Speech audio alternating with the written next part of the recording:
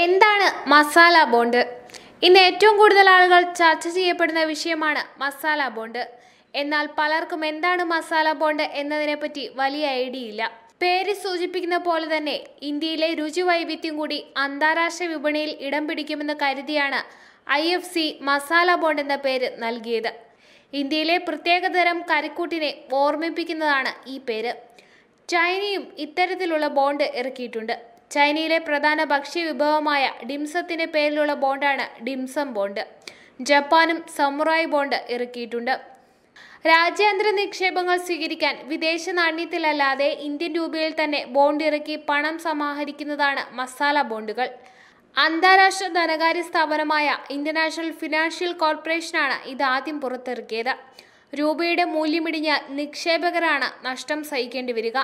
അടിസ്ഥാന സൗകര്യ വികസന മേഖലയിലെ നിക്ഷേപങ്ങൾക്കാണ് മുഖ്യമായും മസാല ബോണ്ട് വഴി കടമെടുക്കുക.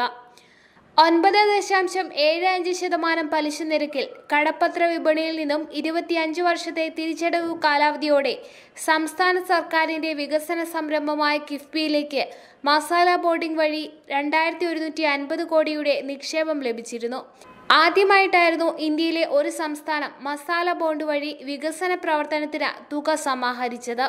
മസാല ബോണ്ട് വഴി പണം സമാഹരിക്കുന്നതിന്റെ മാനദണ്ഡം റിസർവ് ബാങ്ക് 2 മാസം മുമ്പ് ലഘൂകരിച്ചിരുന്നു.